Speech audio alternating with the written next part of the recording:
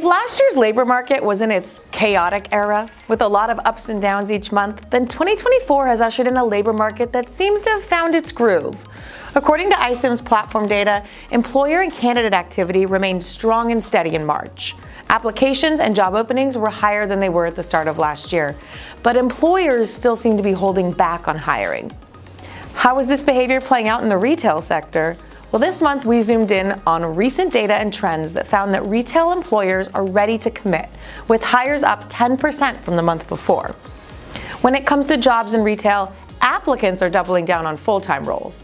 In March, applicants per opening for these jobs was almost double what part-time roles received. APO for full-time roles last month was 39, which is a big uptick from 26 in March 2023. Where are all the retail job seekers? iCIMS data shows a larger pool of applicants per opening in the Northeast and on the West Coast than in the middle of the country. Could that have anything to do with minimum wages, which tend to be lower in the middle of the country?